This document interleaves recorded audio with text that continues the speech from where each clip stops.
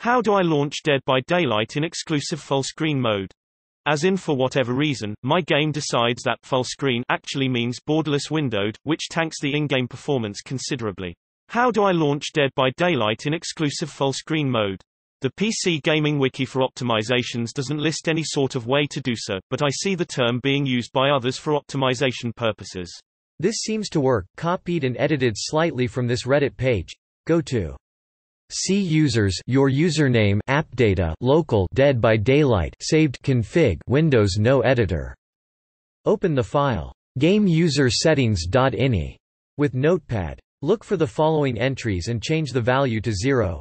Full screen mode equals 0. Last confirmed full screen mode equals 0. Preferred full screen mode equals 0.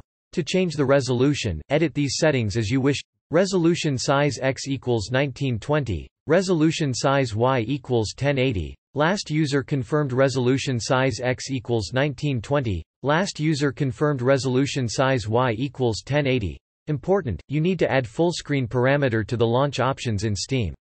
Right-click on the Dead by Daylight, and go to Properties, then Launch Options.